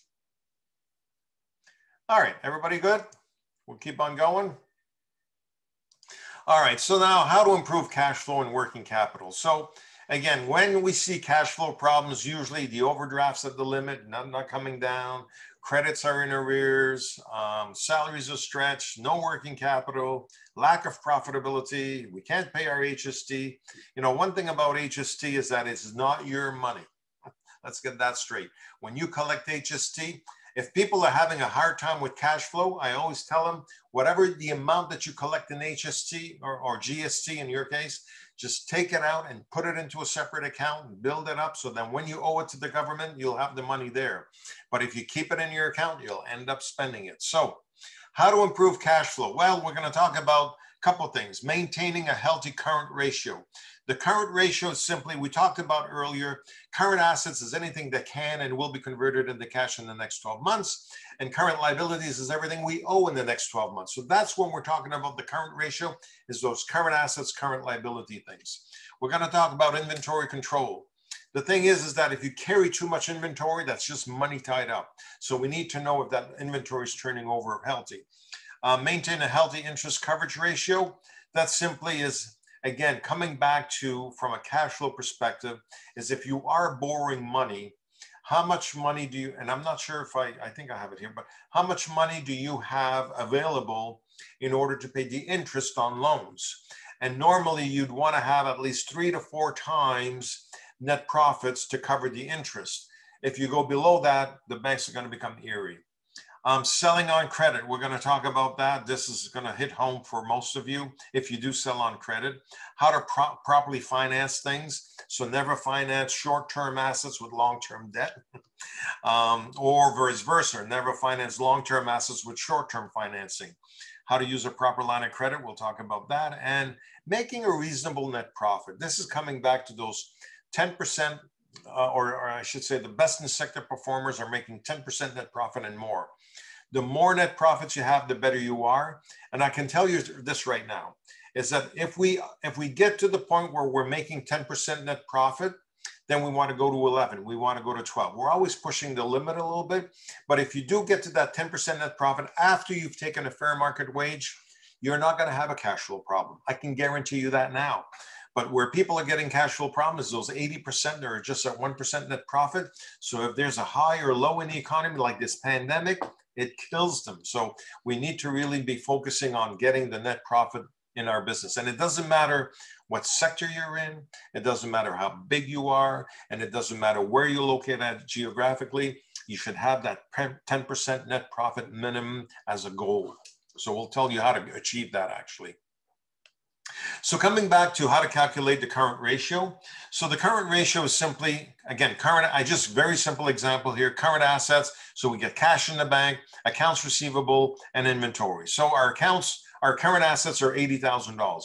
Again, the definition of a current asset is anything that can and will be converted into cash in the next 12 months. Current liabilities is everything we owe in the next 12 months. So accounts payable, short-term borrowing, accrued liabilities. Here, I know that we have a problem already because our accounts receivable are lower than our accounts payable. I said our accounts receivable should always be higher than our accounts payable. So again, coming back and looking at the balance sheet, this tells us that we're going to have a cash flow problem when that happens. But let's look at the current ratio. So simply the current ratio is current assets divided by current liabilities. So here, because we had 80,000 in current assets and 40,000 in current liabilities, basically the ratio is 2 to 1. What this means in layman's terms is that for every dollar that I owe in the next 12 months, I've got $2 to cover it. The rule of thumb is that as soon as you go below that 2 to 1, you're gonna have a cash flow problem. So this is why we need to keep an eye on that current assets and current liabilities and make sure it's properly structured on our balance sheet, but you want a minimum of 2 to 1. Now, and that is with a business with inventory. If you do not have any inventory, the minimum you want here is 1 to 1, meaning that for every dollar of current liability, I actually have $1 in current assets to cover it. The quick ratio, or also called the asset test here, is that the only thing we do change, like the only vulnerability is that if I needed quick cash, this is why we call it the quick ratio. If I needed quick cash, how quickly could I turn my inventory and cash in the next 30 days? Most businesses is no. So from a financial institution, when they do this ratio, is they'll take current assets minus the inventory, because that's not guaranteed we'll be able to convert it into cash in the next 30 days, divided by the current liabilities. So in this case, if we go back here, our inventories were 45,000. When I take that out of the 80,000, I'm left with 35,000. So 35,000 now divided by 40,000. Now my ratio is 0.875 to 1, which means that for every dollar of current liability, I still owe that money. I've only got now 87.5 cents on the dollar to cover it.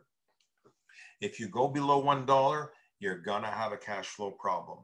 So what is the only change that we made between the current ratio and the quick ratio here? What's the only variable that changed? Can anybody tell me? Don't be shy.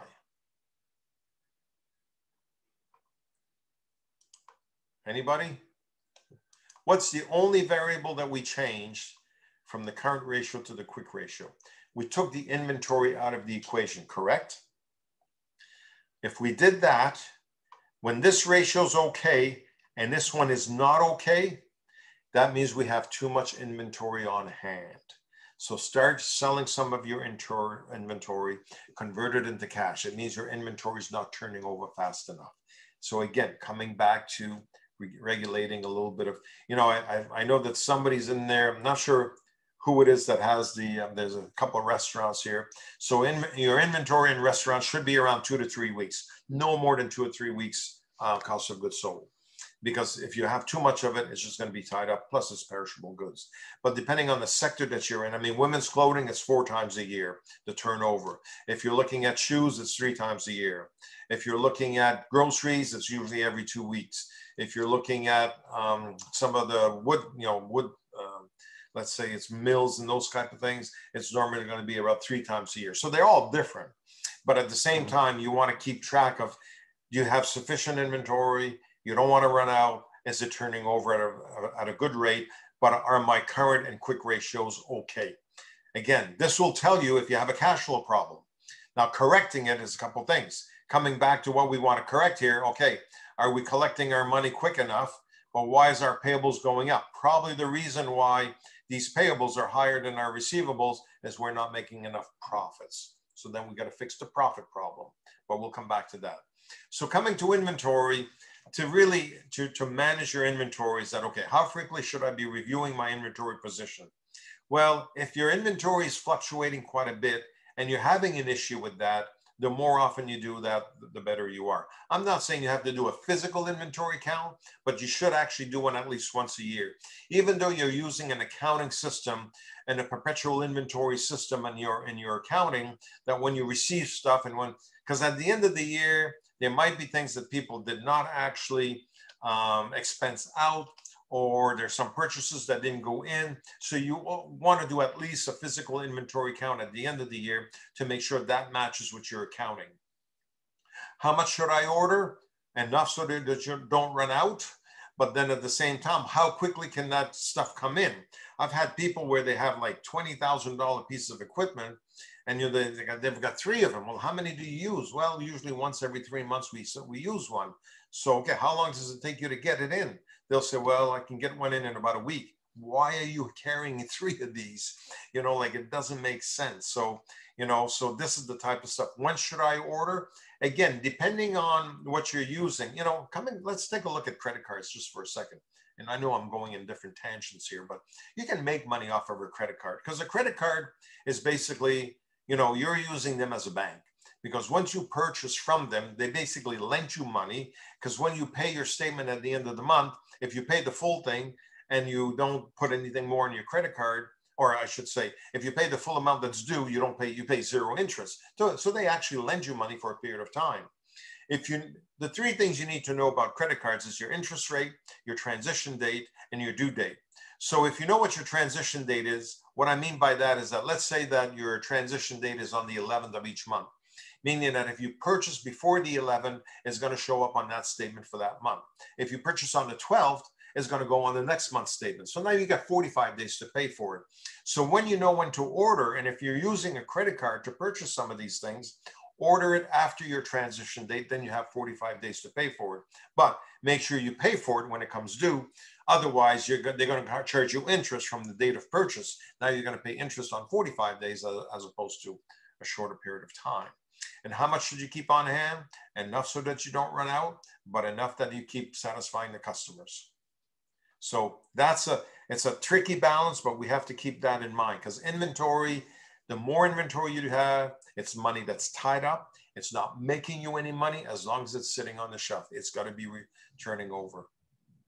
So inventory turnover, just to give you, basically all it is the cost of goods sold divided by the average inventory.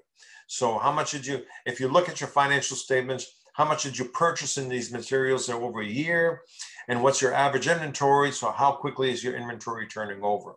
So to give you an example here, and this is a good and a bad example, and I'm using sort of like an agricultural sector type of thing. So fertilizers applied in the current year, 2019, we applied $3,369 worth of fertilizer. Our average inventory is $500. So we have our inventory turned over 6.74 times, which is basically the 500 divided by that. So the inventory supply, how much supply do I have theoretically, is that if your inventory turned over 6.74 times a year, you just simply take 365 days divided by 6.74. That means that you have inventory for about 54 days.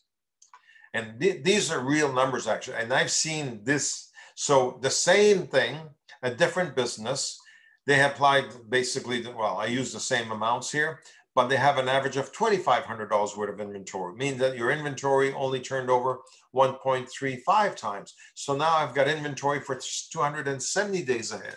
So this is just to understand that you need to calculate your inventory turnover to see if it's reasonable. Because if you have too much inventory, like I said, it's cash that's tied up. This affects a lot of the cash flow issues in businesses. Now, so selling on credit. If you do sell on credit, let me just tell you this, meaning that when we sell on credit, it means that somebody comes in, they buy something, and then we just bill them, and then they pay us later. That's selling on credit. So if you do sell on credit, trust me, you will never, never, never collect 100%. Why? There's some people that can't pay, and there's some people that won't pay. And that's always going to be the issue. So make sure we have some good credit policies in place. But let me give you the realization here, okay? So let's assume that someone owes you $2,500 and it's a doubtful account you cannot collect. So let's assume that your net profits are 1%, which is 80% of all businesses that surpass 5 years. And I'm not even talking about the 50% that didn't even make it to the 5 years because they're losing money anyway. So how much would you need to generate in sales to make up your $2,500 loss if you're only making 1% net profit? Because that loss is going to go right to your bottom line, your net profits. How much do I need to sell? I need to sell for $250,000 in order to recoup my $2,500 loss. So let me give you an example. And this happened in our store, actually. And it wasn't actually what happened is that we had somebody come in one night. I was in there. The clerk was there the evening. It was a student. Somebody came in and they bought groceries. We had a grocery store. That was our first type of business. So anyway, so they came to the cash and they had $200 worth of groceries. So rang it in. And then they provided us with a EI check of $450. So the clerk took the check. And so, because we did accept checks at that time, so we took the check and we gave him back $250. So then the next morning we make our deposit to the bank, and then that afternoon we get a visit from the RCMP. That check was stolen. It is no longer your check, and you have lost $450. All right. So now, if I'm only making 1% net profit, at $450, we need to generate $45,000 worth of sales just to recoup that $450 because I've lost it. And if I'm only making 1% net profit, although I wasn't making 1%, it was a little bit easier, but it's just to make people understand. So, you know, a lot of times what I see is when I have employees that are working at the front, and actually this happened to me last week. I wanted to order a tempered glass. 16-inch by 53-inch tempered glass with rounded edges. So the guy took my name and number, and I said, so I ordered it. So I said, would you like me to pay for it now, or when I pick it up? Well, he says it's your choice. Wrong answer. He should have said, I want you to pay for it now, because this is where again people get in trouble. Whenever somebody's buying, just ask, how would you like to pay for that? Don't offer them to put it on credit, because if you offer it, they'll always take it. So then you don't have the cash to work with. From a cash flow perspective, it's very important, especially when you have people that are ordering. This is an off thing, like it's 16 by 53-inch tapered glass. If I didn't go and buy it when I'm going to go and get it, it's $325. But if I didn't go and get it when he actually brings it in, because there's no commitment there, what is he gonna do with this glass now? Now he's gonna have to try and sell it and get whatever he can for it. A lot of businesses, this is what happens. So if ever people are ordering stuff from you, get the money up front. And then when it comes in, this is a new trend that's going on. You cannot give credit out because you will never collect 100%. This is one of the things that you need to understand. So coming back to credit, if you are selling on credit, make sure you have proper credit policies, terms and conditions. Make sure that the people have signed so that they are committed to pay. Customer qualification criteria. You don't want to be their sole supplier here. Make those credit checks, reference checks and that. And then simply just have a good credit policy if you're going to sell on credit.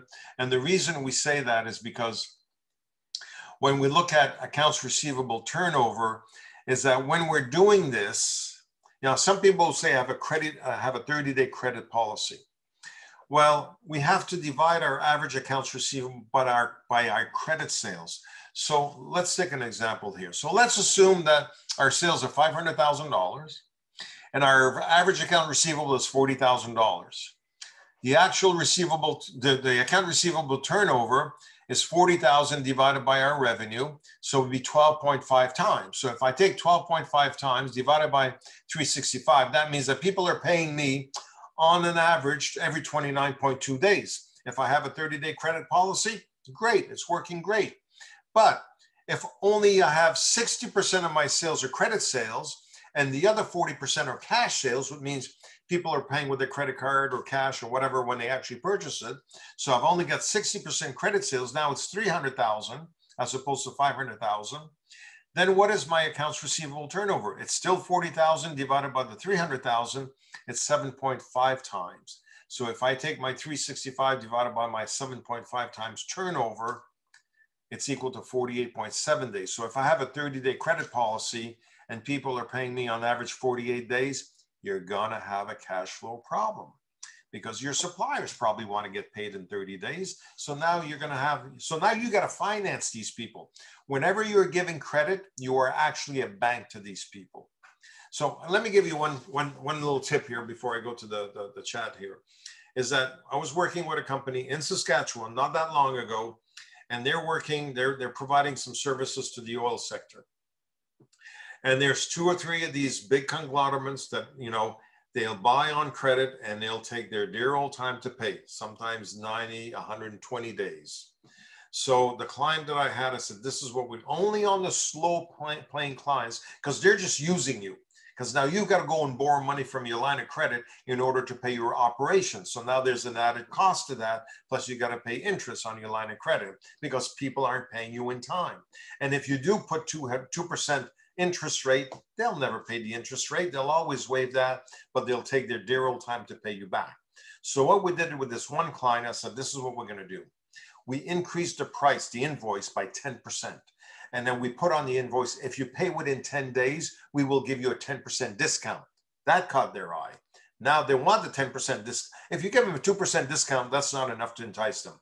But if you give them a 10% discount, they're going to really look at it. So now they're paying within 10 days. If they don't pay, he's already increased the price by 10%, more than enough to pay his line of credit for the next 90 or 120 days. So that's what we were doing with them. All right, so there's a, okay, so I sold 8 drawings to someone. They paid for half. I still didn't receive the other half, but they have all the work. I did. Lesson learned. Thank you, Nicole. Yeah, it is. It's the same thing. I was working with some picture frame stores, and then, you know, because people come into the picture frame store and they say, well, they've got this picture, it's an odd size, so they ordered a picture frame. And so they give the dimensions. So some of these stores that I was working with, what they would do is they would not take a deposit, or they wouldn't even take the money up front. So then people would order, they would order their picture frame. And then all of a sudden, well, they decided not to come and get their picture frame. So now you've already, as the owners, they have, you know, if you walk into some of these picture frame stores, right at the door, you got a whole bunch of picture frames and they're on sale dirt cheap. Why? Because they're not sized. Nobody has that size, and they're just trying to get rid of them because somebody came in and ordered that size. They didn't come and pick it up, and now they can't sell it. So whenever you're anything that you're doing customized, and especially, Nicole, what you said, get the money up front before you even start. And that way there, and if people don't want to pay that, then probably not the customer you want to be doing business with. So Jesse, I no longer order my group orders until I have full payment up front. I used to do a deposit, and now I skip that step and cut to the chase. Good for you, Jesse. Walmart doesn't take deposits. No, I know. So there's some that do and some that don't. So again, take advantage of those. Again, from an owner's perspective, you can take advantage of that if your supplier's doesn't need to take the money. But at the same time, is that if you as a business, I think it's up to you to do your due diligence. Yeah, you get nervous to ask up front, but again, you know, I would just say, you know, how do you want to pay for that? It's like electricians and plumbers and carpenters and all that. I usually say, you know, before you leave the door, let's say you're an electrician and you want to do a job at a house, before you leave the door, make sure that you have the invoice ready for you and just say, how would you like to pay for that? You know, get a Square or get it, you know, this emailed, e-transfer or direct deposit. Like there's all kinds of ways now that you can do that. So make sure that you ask for the money before you leave, because whenever you're selling on credit, there is an exorbitant amount of time used in administration to administer these credit customers. You have to put the invoice together. You have to send it out. You have to make sure that they pay. And if they don't pay, you have to give them a call. Like the time that is used up in order to give credit out. So one of the things that I actually tell people is that if you're going to give credit, make sure that is realized in your strategy of your pricing strategy. Increase your price by 2-3% in order to cover that cost, because it is a real cost to a business.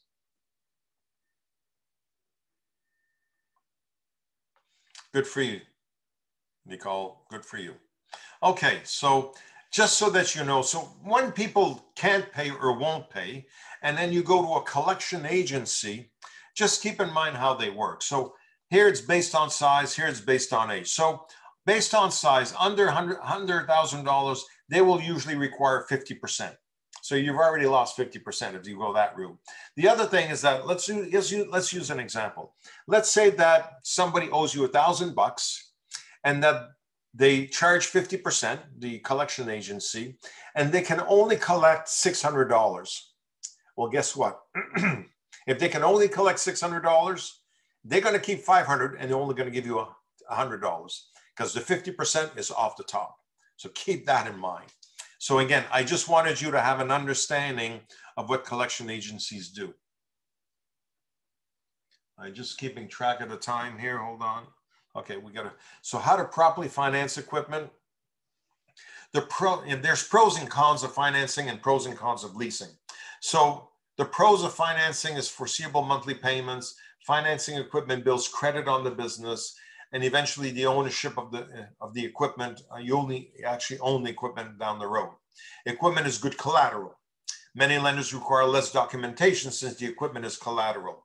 And there's a potential for tax benefits because you can claim the interest on the loan as an expense, and you can also claim the depreciation on the loan, and it does build equity. So that's the pros of financing. The cons of financing, however, the equipment becomes outdated sometimes before it's paid off. Possible unfavorable loan terms if less than perfect credit, because they will, it's interesting. You go to vehicles and you say, okay, they say, there's a suggested manufacturer's price. So, and there's a price on the window. But then, if you finance it, it's going to be based on that. But then if you pay cash for it, it's going to be a lot less than that because the interest is calculated in the price. When they say there's no interest, believe me, nobody gets a free lunch and nobody gives a free lunch. The interest is included in the price. So make sure you negotiate that when you're doing that. Down payments can be high and responsible for all maintenance costs, and you must pay for repairs. If we look at leasing, usually no money down, no collateral required in many instances, option to either renew or end the lease contract when it expires. Now, some people, what they're doing, and I found that, people do different things, but what they've been doing is that if they lease, let's say they lease a vehicle and they lease it through the company, they will have the lease very high in order so that the residual value at the end of the lease is going to be very little. And then they personally buy that at the residual value at the end for a very small price. So they're using the company expense in order to depreciate that vehicle as quickly as possible. Then they go and buy that at the end of the lease for a very small amount. So they'll say, okay, put my lease up at $1,500 a month for 1 year. And at the end of 1 year, then I can buy the vehicle for $20,000 and it's only a 1 year vehicle. So some people are using that in order to get around it. Anyway, can trade equipment for newer model at the end of the lease and choice of purchasing the equipment at fair market value when lease ends. So this is where, again, either fair market value or if you increase your lease, you can put it, it'll be lower than market value. The cons, though, it delays or no ownership of the machinery. It's more expensive than financing in the long run. You must commit to keeping the equipment until the end of the lease agreement. There's few potential for tax breaks. The choice of equipment is more limited, and you still need to pay the repairs on the wear and tear of that leased equipment. So there's good and bad. So the thing is that you just got to keep in mind, and again, coming back to financing or leasing or financing, is that never, if you have a line of credit, don't go and buy a piece of asset. The reason being, let me go back to, I know I'm going back here, but I'm going to go back to this. So let's say, hypothetically now, we have a line of credit. I don't have it in here, but let's say we have a line of credit of $25,000. And we have a piece of equipment that just broke down and it's $10,000. Well, I'm not going to go and finance that. I'm going to use my line of credit. So all of a sudden your line of credit was 25,000. Now it's lower. So now we've only got 10,000 left because we use, let's say, $15,000 to buy this piece of equipment. If we buy so our current liabilities just went up by $15,000 because we used the line of credit, but our assets, current assets didn't change because we bought the piece of equipment. It goes into long-term asset. You're going to get a cash flow problem simply because now if you don't look at the ratio, now we've got, let's say $15,000 more in current liabilities. We're up to 55,000 that we owe in current liabilities. If we just use 15,000 from a line of credit, our current assets never change. So now the banks are going to be, this is where the red flags come in, and this is when they start calling loans. So if you don't manage your things properly, you're going to get into trouble. So when using a line of credit, so the line of credit is really a revolving loan, and it allows you to access to a fixed amount of money, you know, at a given time. But the line of credit should be used for stuff that is short-term, purchasing inventory, repairing a piece of equipment, or bridging seasonal cash flow gaps. So, you know, some months are going to be high, some months are going to be low. So you want to be able to have some cash in order to carry you through. So that's what we use it for. So just make sure you're using it for the right thing, and don't use a line of credit again to actually purchase long-term assets. So periodically pay down the balance in order to, you know, to let the people know that you're using this properly. If you're always at the limit all the time, then there's a problem. Using a line of credit to cover operating losses is not the best thing. That's going to kill you in the long run. Now you owe too much debt. This is, again, where banks call the loans. Think strategically about your capital needs. So if you want to go for a line of credit, go when you're at your top, at your peak in your business, because that's when it's going to look good. If you go when you actually need it, it's going to look bad, and you're probably not going to get what you need. So why do we need profits? Coming back to, I'm trying, listen, I know I'm trying to give you as much information in a short period of time. There's so much stuff I want to share from you, but I'm glad that you're still hopefully awake and getting all this stuff in. So this is where I want to get to profits, and we'll sort of, this is sort of the last sort of part of this, is that we need profits, and this comes back to the 10%. If we do have 10%, we're not going to have any cash flow problems. But most businesses are not at 10%, so we need to get to the 10%. So I'm going to show you how to do that. But why do we need profits? So contingency funds. So those ups and downs in the economy, pandemics that we just have, we can hire more staff. The more you spend on intellectual property, by that I mean by staff that can actually make you money, the better off you are. It's a little bit like Randy. I mean, the company invested in Randy. Randy's making them some money. So the same thing. If you hire staff, the better staff that you have, the more that you're going to be able to make money. If people tell me that I have a hard time finding qualified people, the problem is probably you're not paying enough. But if you're going to pay more for people, you're going to attract better people. But if you're going to pay more, you also want a return on investment. So you need to hire people that are actually going to make you money. So you need to set objectives. You need to set goals. You need to have those performance evaluations, so that are they meeting those goals? Do they have all the tools and things that they need in order to do their job well? So this is where it comes back to some of the HR stuff. But again, investing in people, you know, we can buy equipment, we can replace equipment, those type of things, but the most bang for your buck on return on investment is going to be the people. Now, if you don't have employees like Nicole, you're your own artist, so that's fine. But I'm just saying that if you do have employees and you have profits, this is where things can really improve. You want to attract new customers. People like to do business with businesses that are successful. You need to buy new equipment in order to become more efficient. You want to pay down debt. That's why we have profits. It's going to come from profits.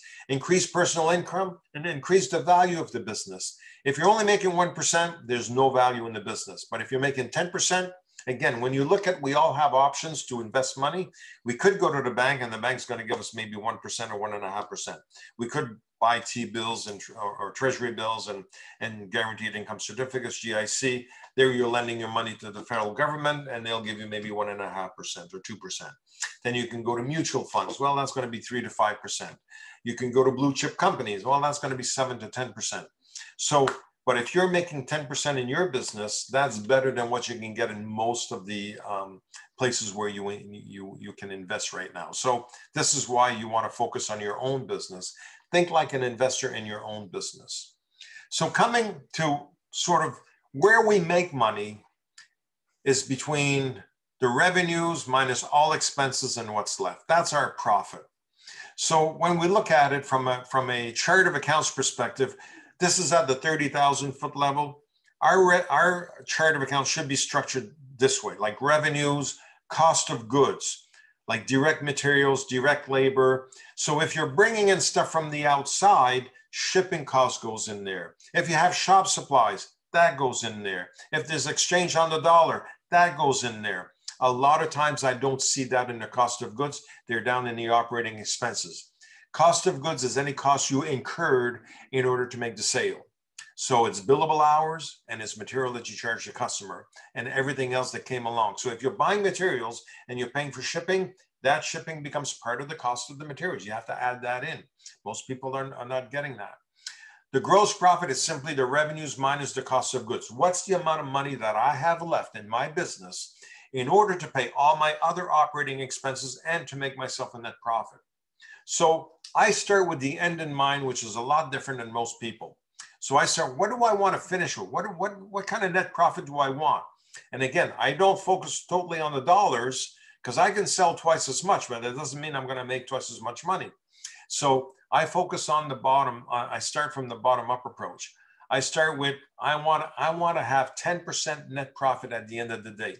After I pay all my expenses, both costs of goods and operating expenses, I want 10% in my pocket. And that is after I have paid myself a fair market salary. So the way to get the 10%, there's only 4 things you can do and only 4. So let's not complicate it more than we have to. So the 4 things we can do is we can decrease the cost of goods sold as a percentage of sales. The second thing we can do is decrease the operating expenses as a percentage of sales. We could increase the price and increase the sales volume. So this is where I come back. Take care of the pennies. The dollars will take care of themselves. So let me give you this example. I had this guy that was making garden sheds, okay? So he was at 1% net profit and he wanted to get to the 10%. So I said, okay, what are you selling your garden sheds at? Well, he says for a 12 by 16 with a door and a couple of windows, I'm selling my garden shed at $2,900. I said, okay, how many are you selling? He says, I'm selling 800 of them a year. I said, how come you're selling so many? He says, nobody can compete with me on price. And this is the guy that didn't want to increase the price, but he also wanted to get from 1 to 10%. So I said, do me a favor. Nicole, can you mute your mics, please? Oh, sorry. No problem. So I asked the guy, I said, okay, this is what I'd like you to do. For the next 2 months, instead of charging $2,900 for a 12 by 16 shed, can you charge $2,958? That's all. Just bring it up by $58. Take care of the pennies. The dollars will take care of themselves. So he said, all right. So after 2 months, I went back and says, how many people actually complain about the price increase? He said, not one person said anything. I said, look at it this way. That $58 on $2,900 is a 2% price increase. I said that $58 times 800 sheds is about $47,000 more in your pocket. At the end of the year, that 2% price increase, you went from 1% net profit because everything else stayed the same as expenses. That 2% price increase went to your bottom line. So now you are at 3% net profit. You have just tripled your net profit.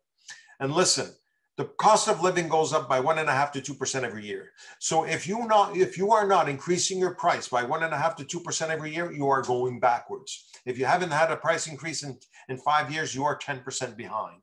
So you need to keep up with that. So the first thing, we could increase the price. That's one thing. So the second thing I said to him, I said, okay, you're making 800 sheds. There must be, you're buying a whole lot of supplies from somebody. He says, yeah. He says, I got a couple suppliers and they treat me well. So I said, I want you to call them up. And I said, listen, you've been with them for a long while. So ask them if you could get a 1% discount on the purchases of your materials. Don't ask for 3 or 5%, you'll never get it. Just ask for 1. So he called up the supplier and he says, you know, not very many people call me and ask for that. But he says, listen, I don't want to lose you as a customer. Well, the customer said, I don't want to lose you as a supplier either. He says, I'll give you 1% discount.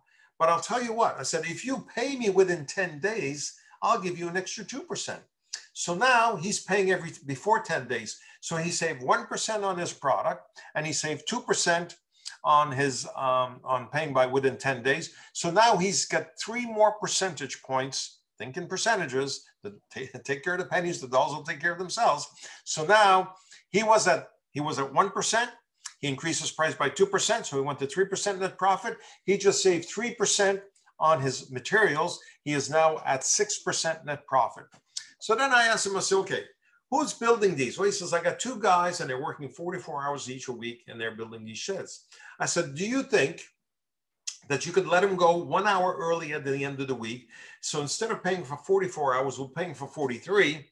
Well, he says, let me go ask them. So he went to ask them. They were delighted to go home 1 hour at the end of the week. And you see, they take smoke breaks and this and this. It's really not going to affect any production if they go 1 hour early at the end of the week. So I said 1 hour out of 44 is equal to 2.15% that you're going to save on labor. He was at 6%. He is now at 8.15%. And the thing is that with that, is that we needed to set up some goals as a percentage of revenue.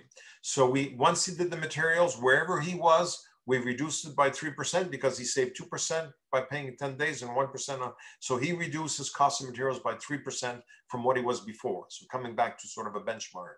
Then we also looked at the wages and the same there. He saved 2%, 2.15% on wages. So we need to monitor that on the month-to-month basis as a percentage of revenue, what his costs are to make sure we're in line with those percentages.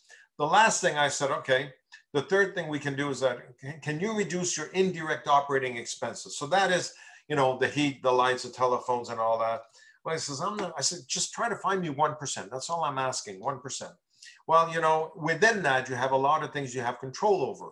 So donations, advertising, office supplies, meals, travels, there's a whole bunch of things. So I said, just find me 1% out of all your operating expenses, but we need to monitor that on a month-to-month basis in order to make sure that we maintain it at 1% lower than what we were before.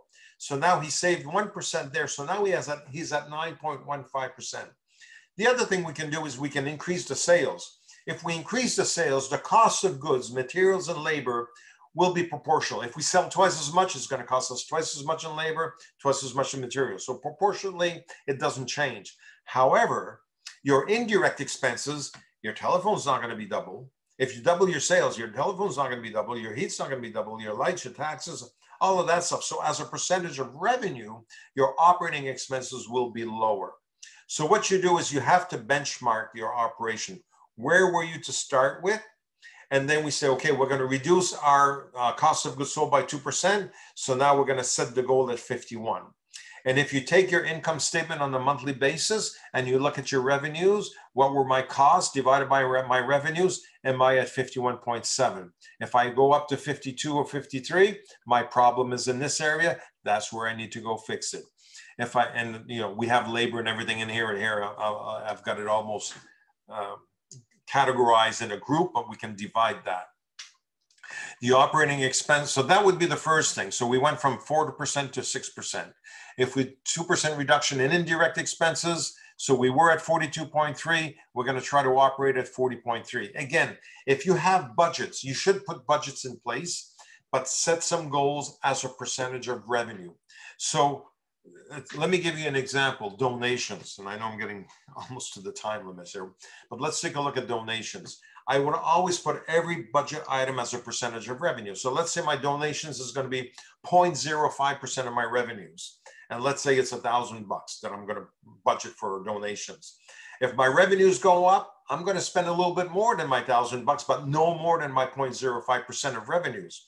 But if my revenues go down, I'm going to spend less, but no more than 0.05%. So if you maintain your percentages, you'll be okay. That's why I say the numbers go up and down all the time. Convert to thinking in percentages. Unfortunately, there is no accounting software that will convert what you need in percentages all the time. So here, increasing the price. So I'm sort of get going quickly here because we only get a couple slides left. But benchmark current performance, the 6-step process to get your 10%.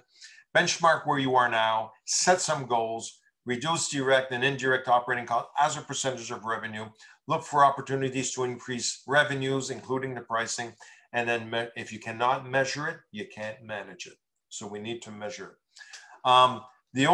I've got a couple more here. I'm going to have to stop it there because we're at the time. But you've got these 2 slides, and this is how you set your price. If you come back and you do it as a percentage, just keep in mind. So I will start with the bottom. I want 10% net profit. My indirect costs, if I've been in business for a while, I know what these are as a percentage of revenue. So from a bottom-up approach, if I know what my indirect cost is a percentage of revenue and I want 10% net profit, I add these 2 together. I need a 35% gross profit in order to pay all my indirect expenses and make a net profit. So if I need a gross profit of 35%, because these 2, your gross profit is simply the revenues minus direct expenses. So gross profit plus direct expenses is always equal to 100%. So that means my cost cannot be more than 65% of my revenue. So what you can do is, doesn't matter if you're in the service sector, if you're making paintings, Nicole, if you're, whatever you're doing, if you want to know what your price should be, you simply take a look at what is my direct cost for either a product or unit or service or whatever that may be. If I want 10% net profit, I will take that cost that I've estimated. I'm going to divide it by 0.65 because my price is going to be 65% of my revenues. This is what I need to sell it at. But some people will nickel and dime. You say, well, you know, can you do a little bit better on the price than that? So I always set myself a lower limit, but never below 5%. So then if my net profit is 5%, if my net profit here is 5%, my indirect expenses are still going to be 25. Then I need a gross profit of 30%, which I can allow my direct expenses to be 70%. This is where that 70% comes in. Then my price would be $3,121. So don't be afraid to ask for help. You've got the community futures out there that are helping small businesses. Please get them to, to help you. But they are bringing people like us in order to help businesses. And we're also to provide some workshops like this. So I'm going to stop sharing for the time being. I know I've covered a lot of information in a very short time. And I just wanted to thank you very much for your time. And if you have any questions, I'll stay on for a while here. So if you have any questions, I'd be more than happy to answer that. And at the same time, did it provide you any sort of information in order to help you out in your businesses?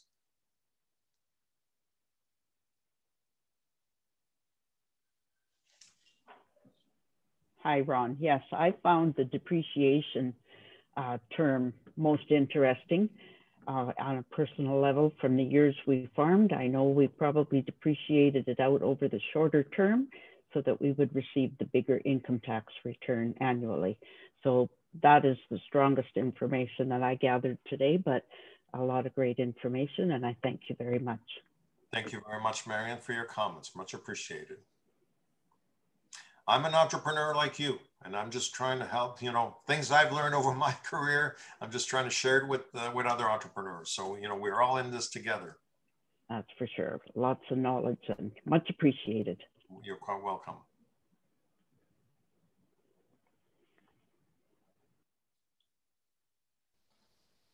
You have a comment from Jesse. Yeah. So, Jesse, have you been in some of my workshops before?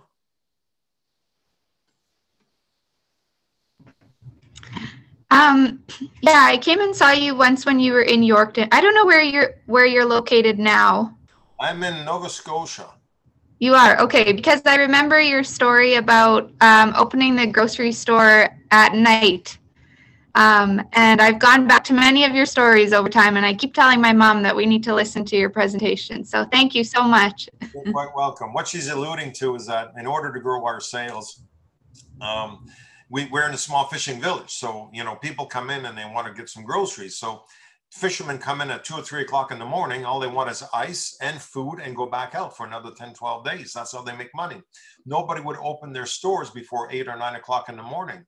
So one night I just went down to the wharf, and as soon as the first fishing boat came in around 1 o'clock, 2 o'clock in the morning, this is my business card. If ever you need groceries, just call me anytime, night or day, and I will go open up the store. But there's a couple things.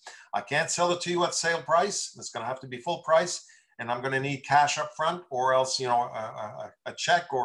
And they said, no problem. The next day I started getting orders, and then after, it just ballooned from there. So people were coming in. So, I mean, we took away over $800,000 worth of, in a small fishing village of 900 people, we took that away from our competitors. They weren't very happy, but they weren't doing what they needed to do. So you know, thank you, Jesse, for reminding me that. That's good.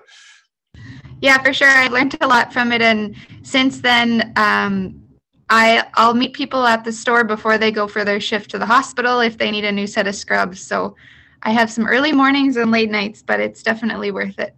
Awesome. Very good. Excellent. I'm glad you're able to use some of that. Anybody else?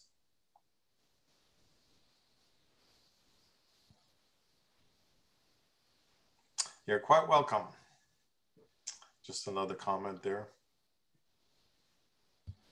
It is my pleasure. Again, it's always my pleasure. Thank you, Priya, for actually, you know, for Yorkton to reach out. And, you know, we worked on this, I think it was back in the summertime or even early summer that we were looking at providing something. And so it materialized, and here we are, but sometimes it takes a little while. So, and again, it's my pleasure. And thank you again, Priya, for you and your team in order to bring me in. I always appreciate that. Yeah, it was really great session. Like for any session, unless people interact, it doesn't become interesting. It's because of the interesting content of yours, which kept them engaged throughout the session. That was the head point for this presentation. Now we have realized how important this subject is for all the business owners or employees, you know, working with them. So yeah, we look forward to, you know, collaborate with you even more and bring people together. Like I will share your contact information with all the participants so that if they have any queries or if they have any concerns, they can reach out to you, or they can drop us an email and we can forward that information to you so that, you know, we can bridge the gap between you and the clients. Absolutely. So yeah, we're very happy to accommodate all the participants today, and we are glad that they thoroughly enjoyed this session. Thank you, Priya. I think Randy's got a question. Yeah. Oh, I was just in your truck. No, I'm in my office now. I was just going to thank you for the presentation. That was very good, very interesting. I put a comment in, but I think it didn't get seen. Were you able, or is this a copy of this presentation available online or somewhere? Or Priya has it on the PDF, and I think she's going to distribute it to everybody. If you don't already have it, you will get one, or Priya can send it to you. So yeah. Okay. Yep. Great. Awesome. Yeah. And your contact information is there, Ron? Priya will send disseminate it it. Okay. Fantastic. Thank you so much. My pleasure. All right. I think if there's no other questions, again, thank you again. And Priya, you know how to reach me, and then we'll send out that information. And I might send you, it's a performance scorecard that I have. It's just an Excel spreadsheet, but you just take the numbers from your income statement and you plug it in, and it calculates your percentages. I mean, if there was more categories, it's just a template. So it's got revenue 1, 2, 3, up to 6. So if you have 6 different type of revenues, if in your business you had more than that, you can expand it. But the same thing, the direct costs, and then, so it's sort of a little spreadsheet that can be used in order to monitor your operation and make sure you have some goals. Yeah, absolutely. I'll send that to you right away. I can circulate it to all our participants today so that they can use it in their day-to-day business. Okay, very good. Brenda, Okay. you still awake back there? Yes. It's different through Zoom, but listen, it's the next best thing to being there. So again, we're in this time of pandemic and that we're doing the best that we can, but still getting the message out. So it's really good. Kudos to you guys. Yep. So thank you once again, everyone, for joining. Thank you, Ron, for taking time and giving us this wonderful platform to interact with you and get our queries answered. So I'll not keep anyone waiting. Thank you so much. I will drop you guys the contact information and Ron and any material related to the session. You can get back to us with your feedback or suggestions, or if you need anything in addition to what we have provided today, we are very happy to accommodate your needs. So thank you so much, everybody. Have a great day. Okay, bye for now. Bye-bye.